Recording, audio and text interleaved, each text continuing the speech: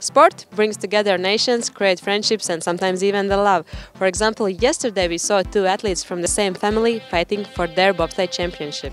Wife and the husband, the Bruin family. Let's see what they said about relationship between each other and the sport. My wife is racing and I'm her physical coach, so I do all the trainings in the summer. So I will help her with the warm-up and then scream as loud as I can to make it go as fast as he can. Huge. He coaches me in the summer. He's my physical trainer.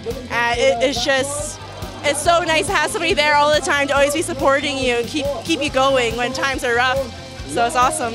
You think you will be here today? Yeah, I hope so. I have to. I want to support my wife, so I'll be here. I told him to go home because he has to race tomorrow, but he still showed up. So he can only do so much. Just really nice, very supportive. At home and family, you talk only about the sport, I guess.